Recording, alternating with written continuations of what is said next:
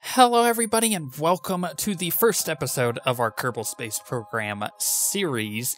I am going to briefly talk about how we're going to do this and then we're just going to get started. So the first thing is that I'm not doing this series because, everybody else is doing one. I'm actually jumping on the bandwagon really late for this. This game is still in early access, especially on Steam. It notifies you that, yeah, this is an early access game. And it's been in development for quite some time, and everybody's kind of taken their time with it and done their own things. However, this is definitely going to be something that I enjoy. Like I said, I'm not doing this for a crazy amount of views. I'm doing this because I like the game, and I think I can make a really interesting and fun to watch series out of it. That brings me into the next point.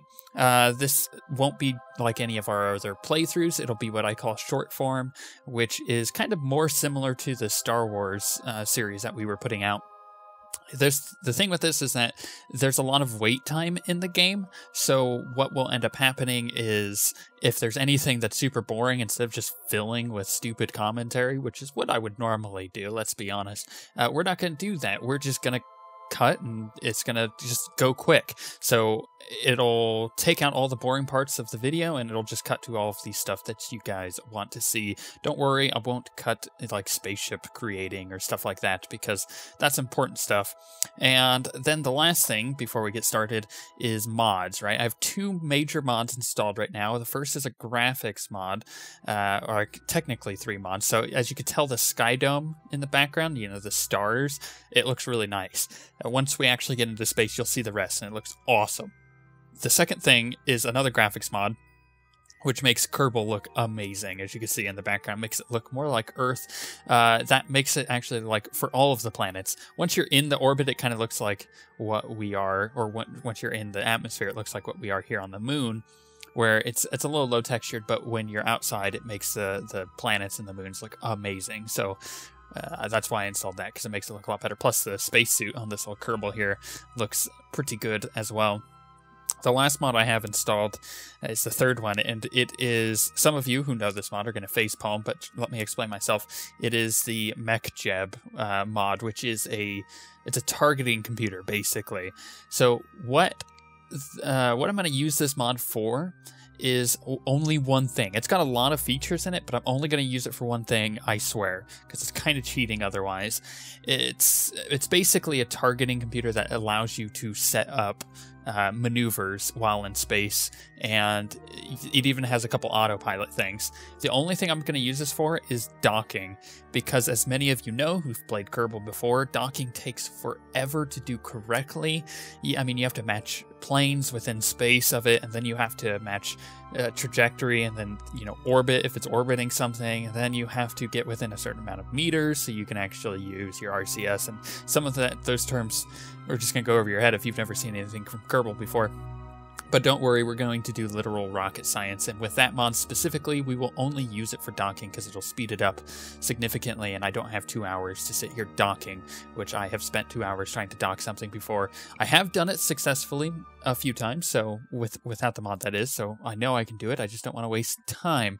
With that being said, I think it's just time to start. So as you can see, I do have a saved game that I've been playing for quite some time, and this is going to be a career video or series, and the thing with the career stuff is if it gets updated, because they're looking currently, as of making this video, putting in like a currency for all of the items, so everything costs stuff, and then you get kind of like a reputation on your space program, which will determine more money that you get and stuff like that. When that gets added, we'll just keep going and we'll have fun with it. And as we get further into the mod and we get closer to our eventual goal, then we'll add mods to make space bases and stuff. So it'll be fun. We'll go for as long as I want this series to go for. Also, I made my own flag because it makes sense, right? Career mode, and we are going to name this the Zen Aeronautics, Zen Aeronautics Space Program. Nailed it. Start. So there's a few things about this, you have to get science points. Let me just kind of show you around real quick. You have this middle building is kind of where you build everything. This outer one is an observatory, so you kind of see everything. This is our planet that we start on. This is Kerbin. As you can tell, the mod makes it look nice. And then you have the moon. Once again, the moon looks pretty nice with this mod, but it's kind of similar, you know, to Earth, as you might expect. However, Kerbin has a second moon, which Earth does not, if you know anything about astronomy. So this moon is Minmus, and it's pretty cool, but it's on the outside. Now, here's the thing. Oh, by the way, that's the sky dome. It looks really good in the background there, all the stars. Really like that mod. So I'm going to zoom out here. And now we see our trajectory. So this is where we are within our solar system. So we have this blue line is Kerbin. Then we have Eve. Eve has its own stuff. Then you have Moho and Duna, and then its moons and Jewel. Our final goal is to get to Elo, because it is actually one of the hardest ones to get to, in my opinion. Let me show you what I mean. So as you can tell, most of these are on the same plane, as in it goes from one, you know, it's even with each other. There, that's a good way to put it. Like this purple one is a little wonky, and the brown one here is, you know, a little tilted, but for most of it they're on the same plane. Elo, on the other hand, is on a massive plane. It's got a huge plane difference compared to everything else, so to me it's always been the hardest to get to. So you kind of have to get to it on this side also, because it orbits super far out over there. Okay, so now that we've seen that, and you kind of get an idea of that's our eventual goal is to get to Elo and have a successful mission there and back. We also have our science. This is kind of what the career mode does. You gain science and you can research different things as you go through, and there's a little tech tree. But then you can hire people. These 3 people can't die. These all can, so those are all expendables. And then you have a space plane hangar, so you can make space planes as well. In our case, I do plan on downloading a few mods, and I want to make the Destiny from Stargate, or the Daedalus from Stargate, or any ship from Stargate. That's my goal. But let's do this. So first thing, when making, you know, stuff in career mode, is you need science points, you need research. So we're going to just get the pod, and the first thing we're going to do is just launch. Just launch, right? What does this do? Well, this allows us to, because we're, I don't know, obviously not exploring our own planet here, outside of this space program. So we're going to do a career report. It's going to get me 1.5 science. Well, then we're gonna EVA. We're gonna get out. Oops. As you can tell, I could kind of control it. Oh gosh, out. Thank you. I swear I'm kind of good at this game. We're going to do an EVA report. Nice. Which is going to get us some science when we recover all of this, and we're just going to get out to the dirt here, because I don't think I could take a... Oh, I can take a surface sample here. Perfect. Nailed it. Back up to the pod. I don't actually have to go to the pod, but it makes it easier, so I don't have to jump around and recover the pod as well. I could just recover everything all at once. And there's a lot of terminology and a lot of actual, you know, rocket science that goes into this stuff, so we'll go over it, trust me. I'll make sure I keep you up to date on any terminology I'm using, like retrograde and prograde and stuff like that. Also, we have 7 science left, and we can't buy anything else, but this did get us some fuel tanks and the decoupler, which is really important for wanting to get out of orbit. But let's do this. Let's put a fuel tank on, and let's put an engine on. Pretty easy, right? Let's also put a parachute. Nice. And this. Oh, come on. This. Right there. A little thing. And importance right now is balance. So we're going to just balance those out. Perfect. And you know what? Let's just launch. Because now we're going to go somewhere else on our planet.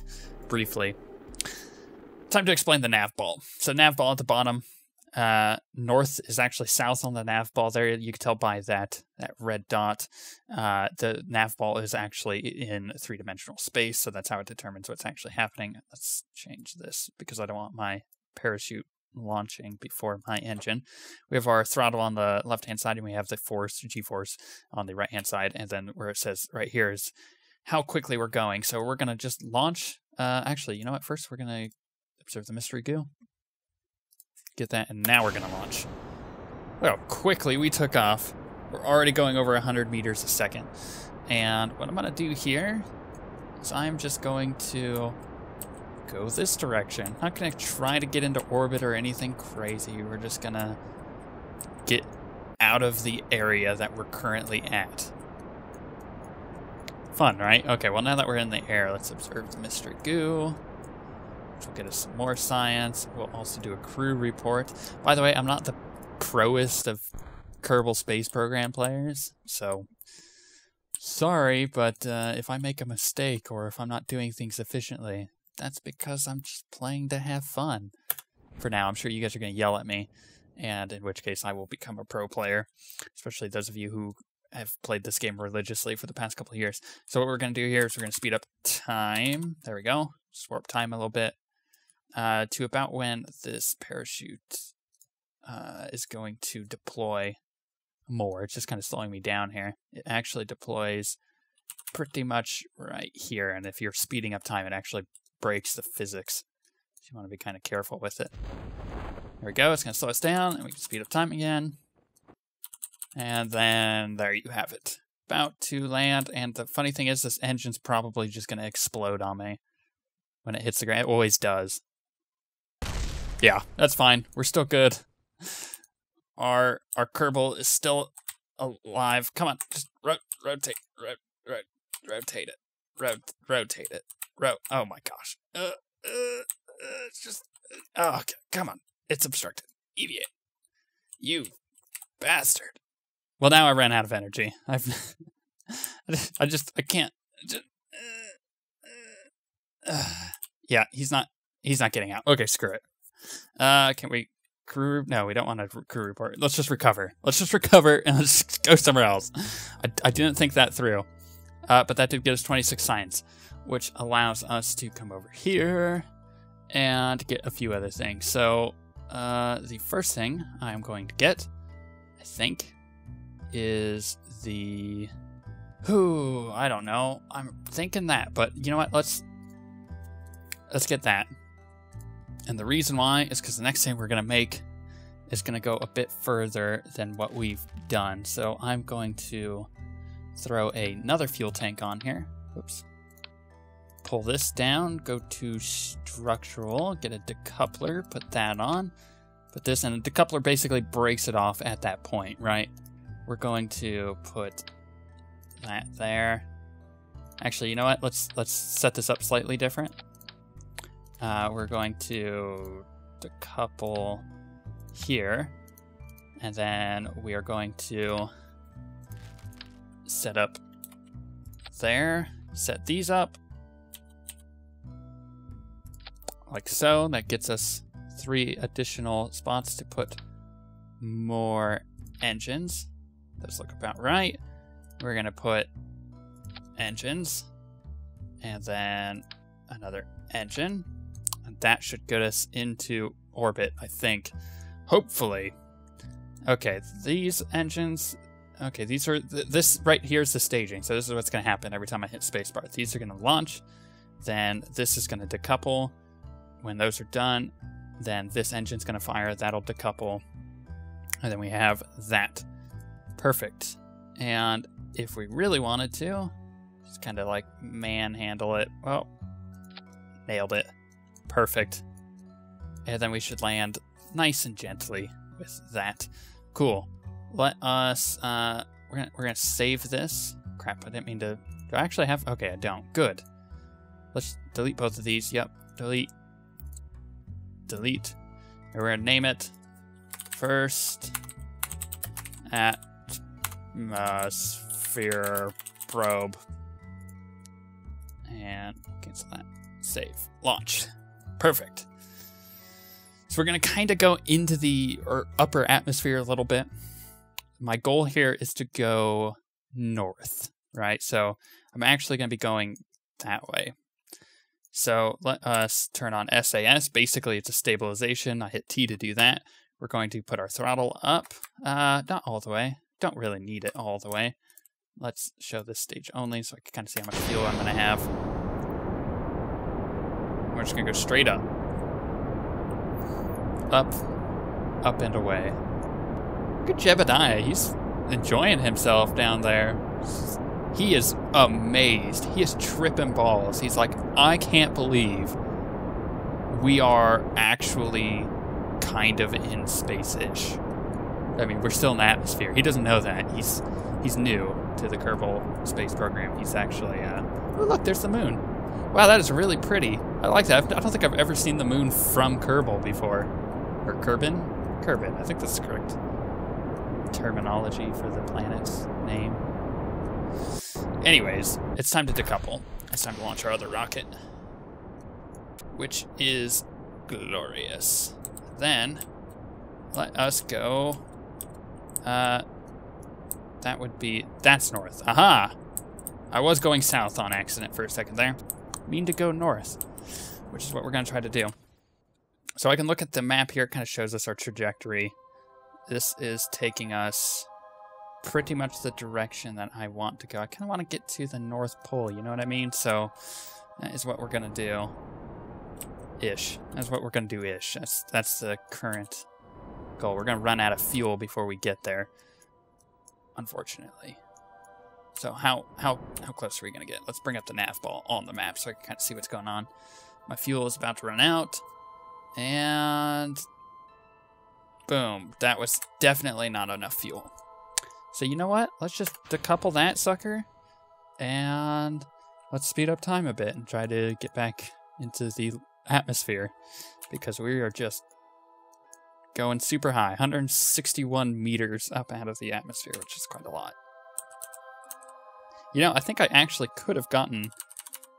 oh, let's kill the engines. I think I could have gotten way further into the to orbit, but I think I didn't do that burn right. Once again, I'm not the best player ever.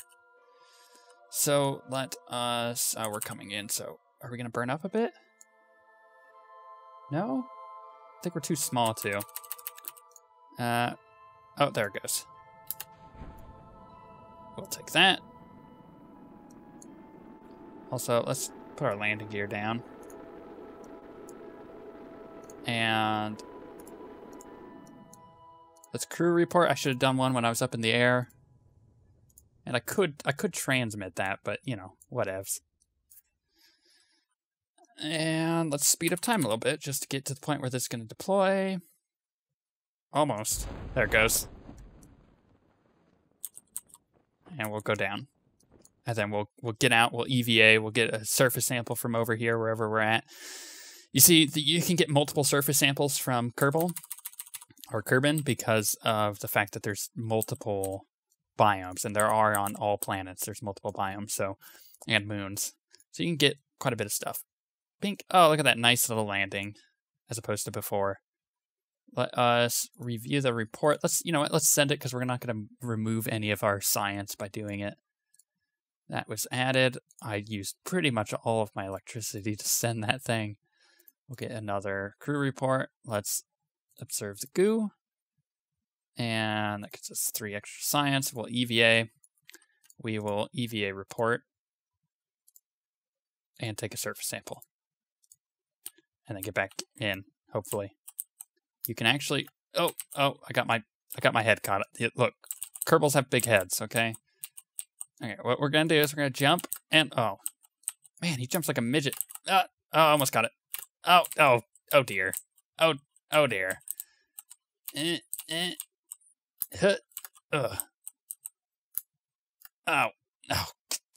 Come, get up. Go. Alright, screw it. Recover. I'm just going to recover him, and then I'll recover the vessel. Sometimes this will happen.